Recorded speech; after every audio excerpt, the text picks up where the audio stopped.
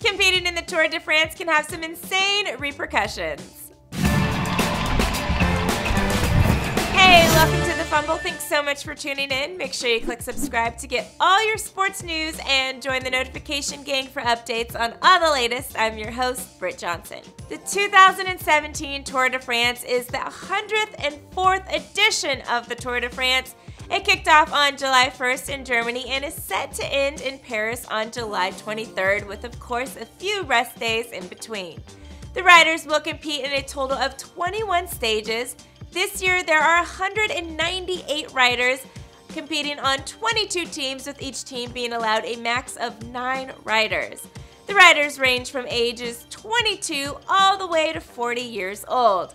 Would you ever compete in the Tour de France? Let me know in the comments below, and if so, what would your team name be? Well, a Polish rider just finished stage 16 of the Tour de France and decided to post an update on his Instagram account of just how he's doing.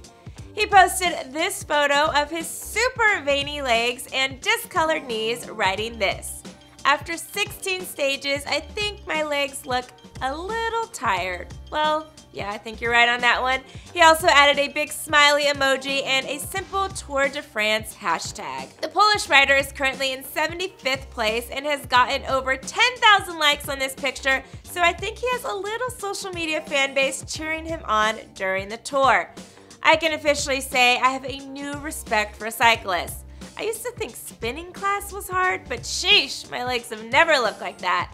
So, did that photo make you want to do the Tour de France more or less? Let me know in the comments below. Make sure you click subscribe before you go. I'll see you next time.